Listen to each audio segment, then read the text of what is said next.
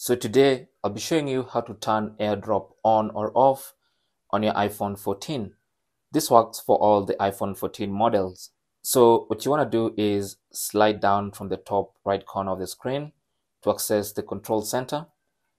And then where you have the network tile, simply touch and hold in there, and that will expand, exposing the AirDrop option among other connectivity options.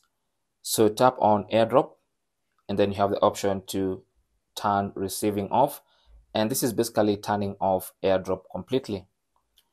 Now the other option that says contact only basically just turns off AirDrop for people who do not have your contact, but as long as you have people around you with your contact, they can still see you on AirDrop.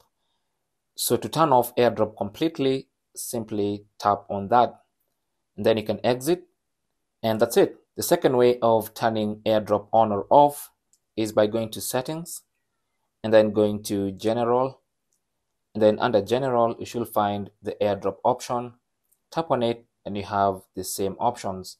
So AirDrop can be turned on for everyone or for contacts only, and can be turned off by tapping on receiving off. Now the reason it says receiving off is because when you want to send something, then AirDrop will automatically turn on, and once you're done sending, it's going to automatically turn off if you have this option enabled. But if you have this one enabled, AirDrop is always on, and people around you, including strangers, can request to send you files. Thanks for watching. Leave your comments and questions down below, and good luck.